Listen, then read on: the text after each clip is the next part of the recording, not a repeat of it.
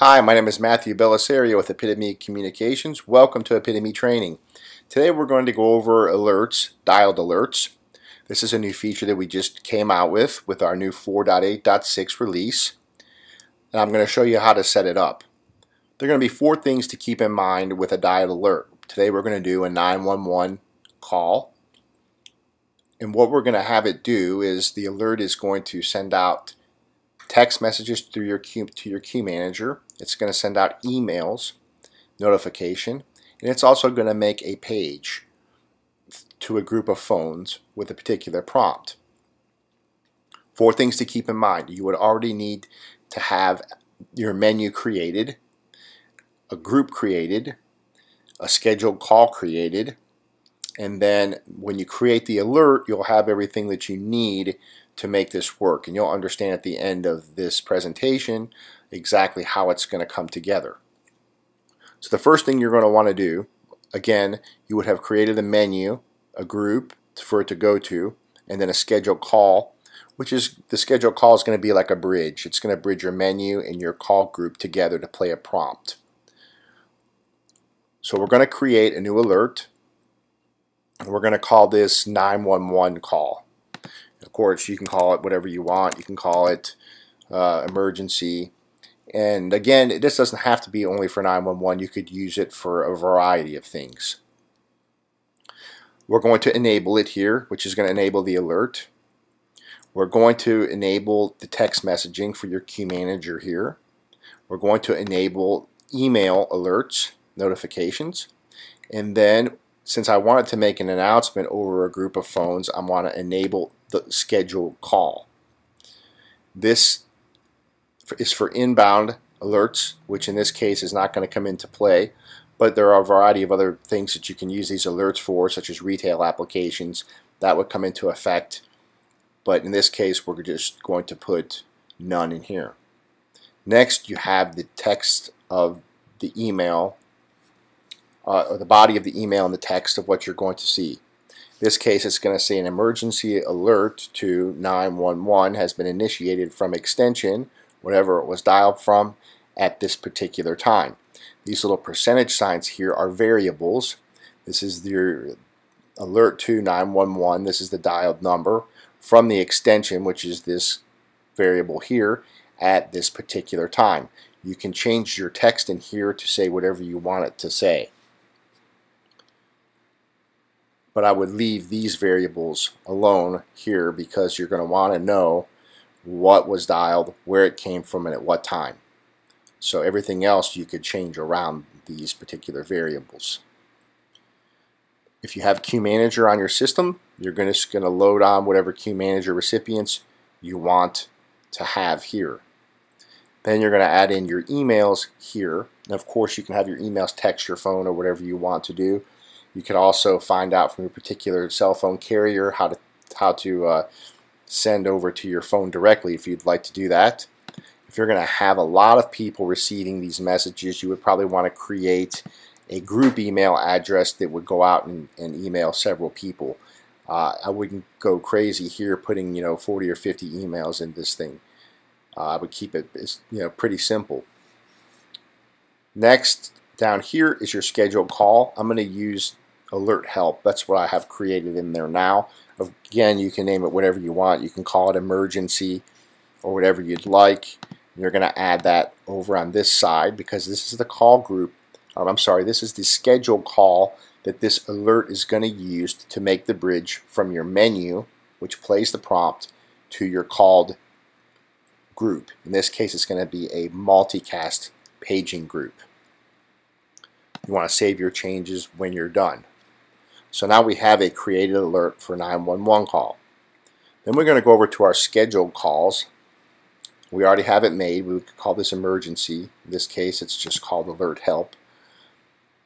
And what you're going to do here is create a scheduled call that's going to make a bridge between the menu and the multicast paging group. So you put your name in here, and you're always going to need a start and end time. This is just going to tell you what period of time this scheduled call is going to be active for. If it's a 911 call, you're probably just going to want to set it to way out here because it's kind of be a permanent alert. Here you don't need to check off your recurrences or anything like that. You don't need to worry about the execute time because the alert is what's going to trigger this. Call first. What you want to call first is your menu. And you're going to create a menu that's exclusively used in conjunction with this alert. It's going to play a particular prompt and it's going to say whatever you want it to say. It'll say, check your email for an important announcement. So here I have 3232 in there. That's my menu. Then I want it to connect to my particular paging group. In this case, it's a multicast paging group, and that group is 411. Finally, I need to make sure that it has permission to make the call. So I just pick an extension that has permission to make calls. It's in a class of service, and it's going to use that particular permission of that phone to complete the call. And that's all you need to set up here, except for the fact that you need to have it enabled down at the bottom. If you want to use this scheduled call you can direct dial a number in order to activate it. You can turn this on, have a triggered number that would trigger this, and then a security pin. So the reason why you would use this would be maybe for a teacher that was having a problem with a student, but perhaps it wasn't serious enough to dial 911. Maybe they pick up the phone, dial the quick code, and it sends an announcement over to the principal or something like that. So that might be something that you would use that for. In this case, we're not going to worry about it. It's not going to be used. Next, your menu, which is 3232. You would have a menu created for this particular application. This one's called School Bell. Again, you can call it whatever you want. Emergency. 3232 is the number. We had that put in the scheduled call. And then here is where you're going to select your prompt. And you would go in, you would record a prompt specifically for an emergency. You would select that prompt and then save. And all this menu is going to be used for is to play this prompt. Finally, you need a destination. And the destination, as I said, is a multicast paging group that I have created here. And I have my phone extensions here, the members in this particular box. That's going to page when the scheduled call makes the call.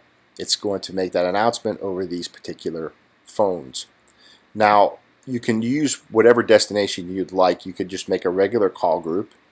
The reason I suggest using your multicast paging to do something like this, depending on the amount of extensions you have, is that it just uses an audio path. It doesn't actually take the phone off a hook like a regular call group would do. So if you're going to have several members, you would use a multicast paging group, but you can choose whichever works best for you.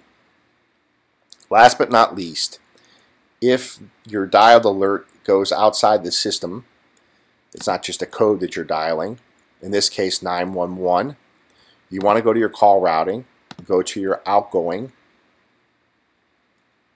and you want to go to emergency, where you're going to have your 911 built. It's going to go out whatever trunks you have here, whether it's a PRI or a SIP trunks or whatever you have in there. But here down at the bottom it says assign alert notification. You want to have this set to whichever alert you created. So we have 3 different alerts created. You see them here in the drop down menu. I created 911 call, and that's what I'm going to select. And then of course save changes here, apply changes up here, and you're ready to go. So just for a summary, a brief summary, let's look and see how this whole thing works. Person dials 911, they call the police. This triggers this particular alert that I created. So we go to destinations. This alert that I created is here. What this alert does when 911 is dialed, it sends out my email and text here as I have written out in this body here. It's going to text out my Queue Manager recipients, and it's going to email out to whoever I have in here. And then it's going to use this particular scheduled call that I created to, in this case, it's alert help. I go over to my scheduled call. This scheduled call that I created works as a bridge. It calls 3232 menu where I have my prompt recorded. It's going to play my prompt. It's going to connect it over to my multicast paging group 411 and then make the announcement. And that's how a dialed emergency alert works. I hope this helps you. There's a lot of cool things that you can do with this feature, and I think our customers are really going to get a lot out of this particular application. Thanks for attending IPitomy training, and we'll see you next time.